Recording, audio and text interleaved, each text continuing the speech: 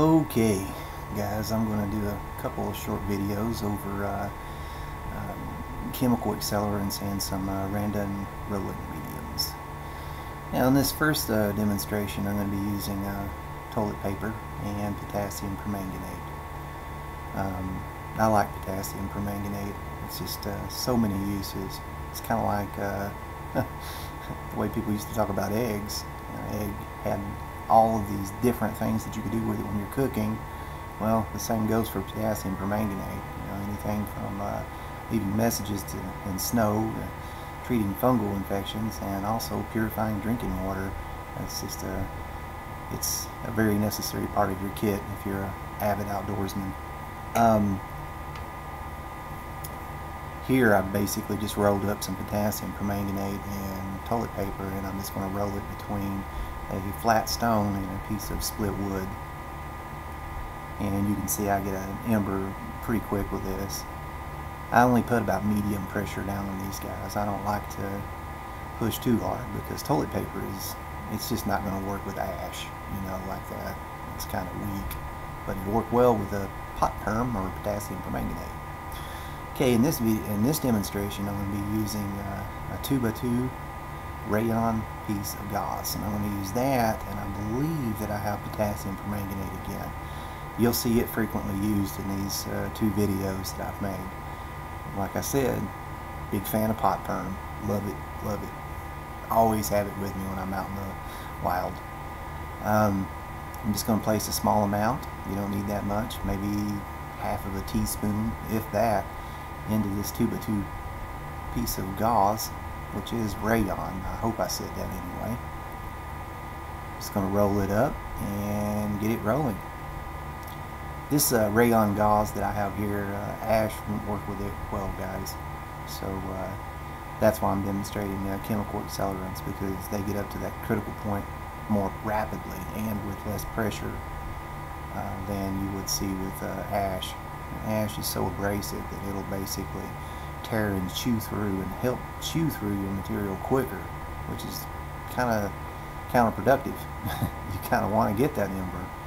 Also, a few times I was able to get it, it seemed to gum up the material and snuff out the ember. So I use the chemical accelerants when I can with these, mostly for demonstration and for my own amusement. I am showing what is possible using this method. And here I show that I have a good ember. It's kind of one piece dropped off there when I was lifting the board. But I've used these, I don't know how many different combinations I've come up with, guys. I would say hundreds if I had to guess. And it's part of the reason why I don't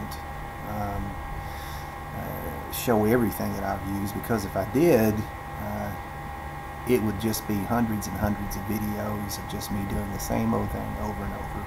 I'm showing some that are more, not necessarily random as I titled this video, but things that you possibly could have with you.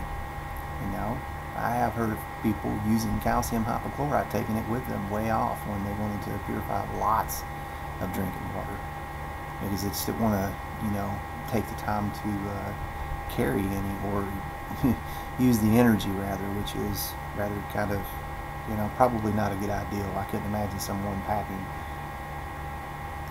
gallons and gallons of water with them. You're not going to. It's not feasible. Here you see I've just taken the calcium hypochlorite and rolled it up into toilet paper. I have to say I'm not a big fan of calcium hypochlorite. It's just too volatile. I mean, when it goes, it goes. And right here you can see a flame. Actually, there were 3 flames. You just only could see 1 flame on the camera. Trust me, I don't use this one that much anymore, and that's why. Too volatile. Okay, what do we have here? Okay, it has notebook paper.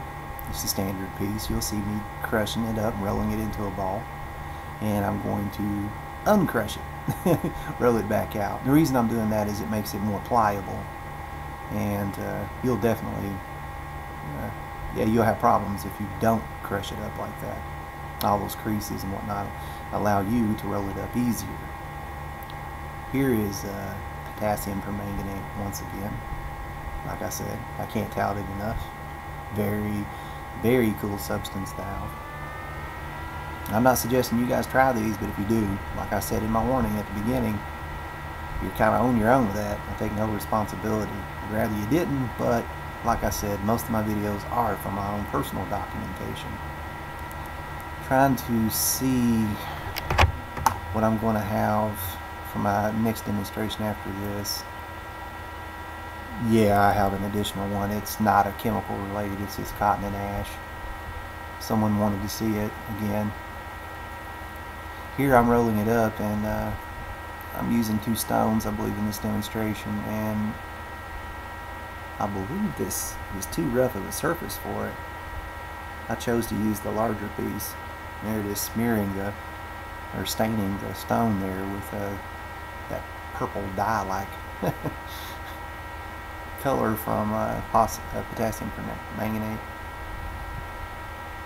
And here I have a nice ember.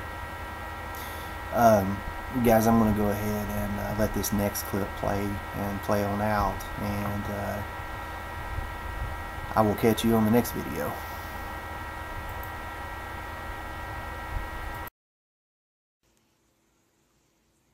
100% cotton, 100% wood ash.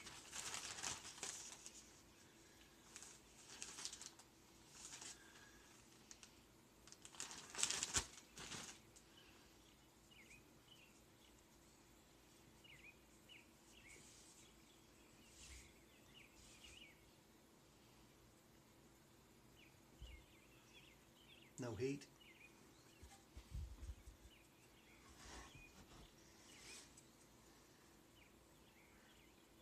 You see me? Mm-hmm.